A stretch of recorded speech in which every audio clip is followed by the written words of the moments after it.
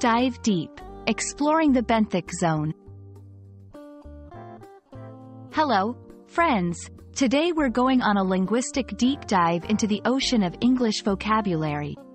Specifically, we'll unravel the meaning of a fascinating term, Benthic Zone. So, let's submerge into this topic and see what treasures we can find. The term, Benthic Zone, refers to the ecological region at the lowest level of a body of water such as an ocean or a lake, including the sediment surface and some subsurface layers. It's a term commonly used in marine biology and ecology to describe the part of the water body that is close to the bottom. This area is significant because it's teeming with life, hosting a variety of organisms that are crucial to the aquatic food chain.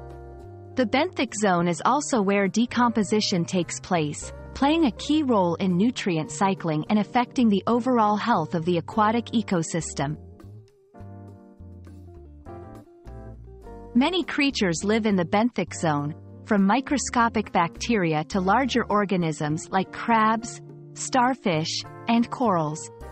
These benthic organisms have unique adaptations that allow them to thrive in this environment, often where light is scarce and pressure is high. In English, we often use terms from science to draw metaphors and analogies.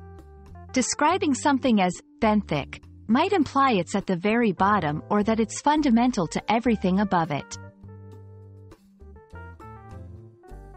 And there you have it, a tour of the Benthic Zone. I hope this journey has helped illuminate a new term for you and added depth to your English vocabulary. Keep exploring, and I'll see you in our next linguistic adventure.